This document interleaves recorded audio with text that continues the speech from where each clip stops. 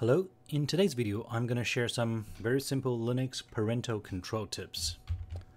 So first step, you need to log into your remote computer as admin. Yeah, of course you can use graphic user interface. I have another video about how to remotely connect to your Linux desktop, and here I just use the SSH secure shell.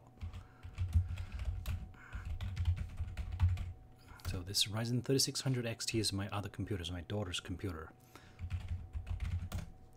So the first step is to kick her out, which is fairly simple. Sudo pkl-kil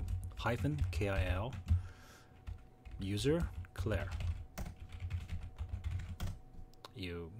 She will be logged out right away, or her applications will close. So the next step is lock her account so she cannot sign back in. Sudo password Claire lock.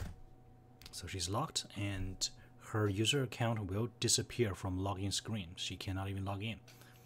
Next step is to re-enable it. After a few hours, you think, okay, she did some chores, did some homework, studied a little bit, played some pianos. Now it's time to let her play with her computer again. Sudo password Claire unlock. That's success. So the final step is power off your computer, remote computer. Sudo power off. So this way you can just shut off the computer. Okay, so that's my tips for today. Thank you.